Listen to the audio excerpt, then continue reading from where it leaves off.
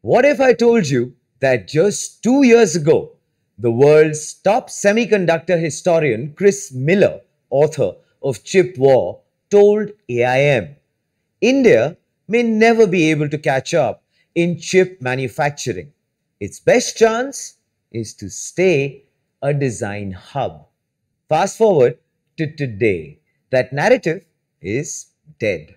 Because here at SEMICON India 2025, Prime Minister Narendra Modi stood before the world and declared, after his recent visit from China and Japan, this is what he said. Of course, our journey began late, but nothing can stop us now. The world trusts India. The world believes in India. And the world is ready to build the semiconductor future with India. In his keynote, Modi compared chips to digital diamonds. This is what he said. Oil powered the last century, but the power of the 21st century lies in a small chip, one that can accelerate the development of the entire world. He reminded the audience that in just 4 years, since the launch of the India Semiconductor Mission, India has gone from vision to fabs under construction. And the proof was in his hands. Union IT Minister Ashwini Vaishnaw presented him with the Vikram 32-bit processor and test chips of the recently approved projects and universities. So if you remember, we at Front Page covered the Vikram and Kalpana chip story extensively. If you haven't watched that breakdown yet, well, please do check it out after tonight's Front Page. Back to PM Modi, who of course tied India's semiconductor rise to 3 factors. The PLI schemes that unlocked over 1.6 lakh crore rupees in investments. A talent pool of 20% of the world's semiconductor design engineers trained across 278 universities with centralized EDA tools. And, most importantly, the trust of the global ecosystem. The less there is paperwork, the more there will be wafer work, Modi said, signaling that speed is India's biggest advantage. This wasn't just policy theatre. It was India's silicon moment. The world's top semiconductor CEOs lined up to echo that belief. Mr. Ajit Manocha of SEMI said this, India's growth is exponential and unprecedented. Christophe Fouquet, ASML, had this to say, today, semiconductors are everywhere. Tomorrow, AI will be everywhere. Tim Archer of Lam Research announced their Semiverse platform training 60,000 Indian engineers. Kai Beckman, Merck, ended up with this, highlighted the complexity of fabs needing 500 plus chemicals at 99.999% purity. Prabhu Raja of Applied Materials had this to say, make in India must become invent in India. Well said, sir. Mark Papermaster of AMD, he confirmed their $400 million India R&D investment is on track.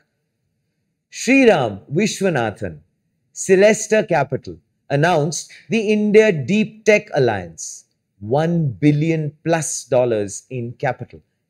Clearly, these weren't symbolic statements. They were actually market commitments. Right now, Taiwan makes 99% of AI accelerators. One supply shock is equal to global chaos. India's pitch at SEMICON was very, very clear. We are the world's insurance policy and soon a semiconductor powerhouse in our own right.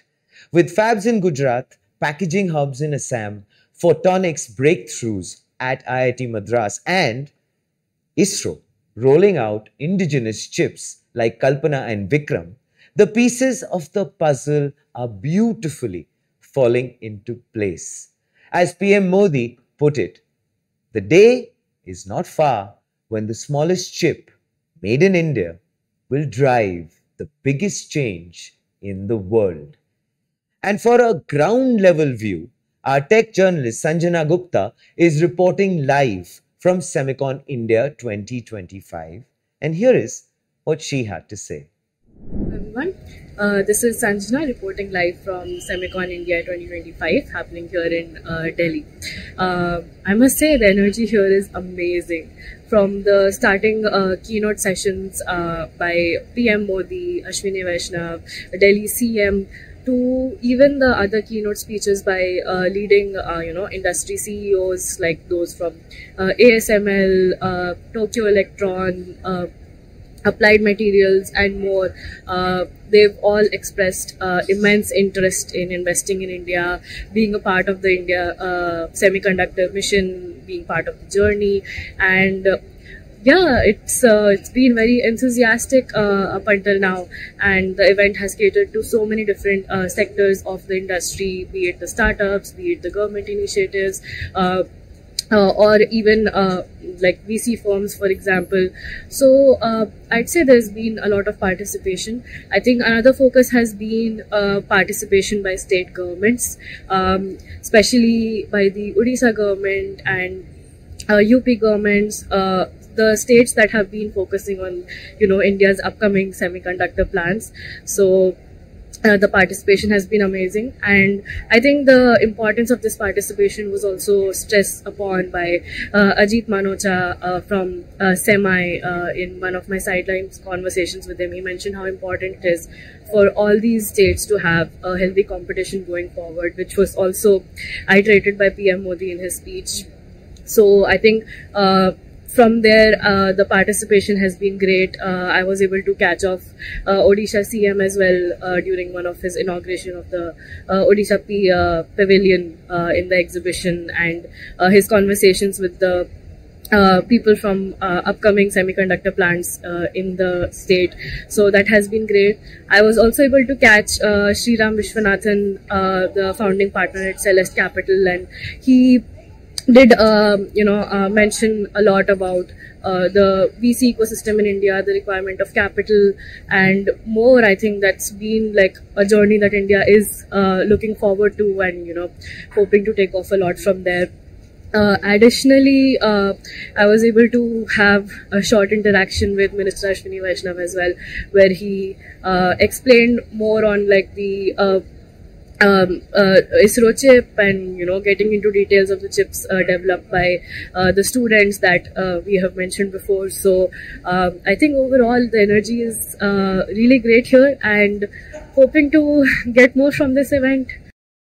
Now for your insightful coverage, and we are sure that you will have a great time covering SEMICON India for the next 2 days. And as far as our audience is concerned, we promise to bring you more exclusive and impactful information.